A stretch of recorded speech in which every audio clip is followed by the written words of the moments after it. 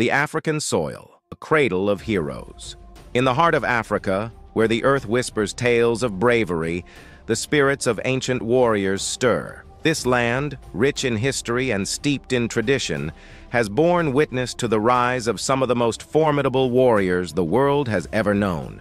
From the dense forests of Dahomey to the vast savannas of East Africa and the fortified cities of Zaza, emerge our heroes. No one, the Dahomey Amazons, the fierce Mino. In the kingdom of Dahomey, the Mino, or the Dahomey Amazons, stood as a testament to the power and resilience of women. Trained to be as lethal as they were loyal, these women formed King Huegbaja's elite guard, transforming into a force that would shape the kingdom's destiny. Senu's tale, a journey of valor.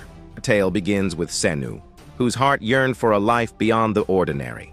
From a tender age, she admired the Mino, dreaming of joining their ranks. Her journey from a simple village life to becoming a fearsome warrior unfolds, illustrating the rigorous training and strict discipline that shaped these women.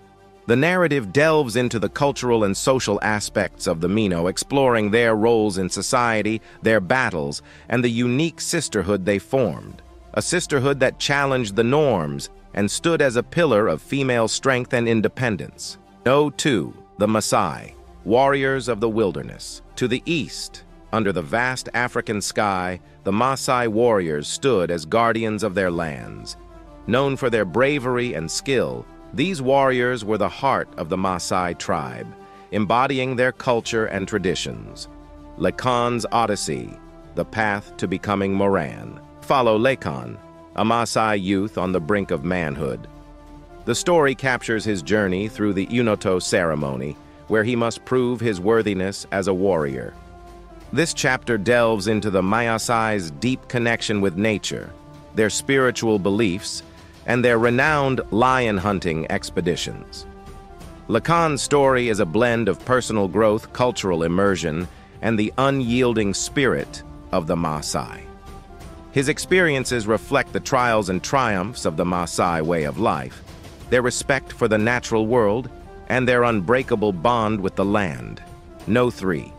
Amina, the conquering queen of Zaza. In the city-state of Zaza, Amina, a princess of formidable intellect and skill, rose to become a queen whose name would echo through the ages. A master tactician and warrior, she expanded her kingdom, leaving a legacy of strength and sovereignty. Amina's reign, a legacy carved in stone. Amina's story is one of unparalleled ambition and leadership. She led her armies with precision, fortifying her territories and establishing Zaza as a major trading hub. Her strategies, battles, and the mystery surrounding her life and death are explored, shedding light on this enigmatic figure. This chapter not only highlights her military achievements, but also delves into the cultural and political landscape of her time, offering insights into the challenges she faced and overcame. Epilogue. The enduring echoes. As our journey through the annals of African history concludes, the stories of the Dahomey Amazons, the Maasai warriors, and Queen Amina remain, not just as tales of war and conquest, but as enduring testaments to the strength, courage, and resilience that define the human spirit. These warriors, from different corners of a vast continent, each tell a story of a people's struggle, triumph, and legacy. A legacy that continues to inspire and resonate across time and borders.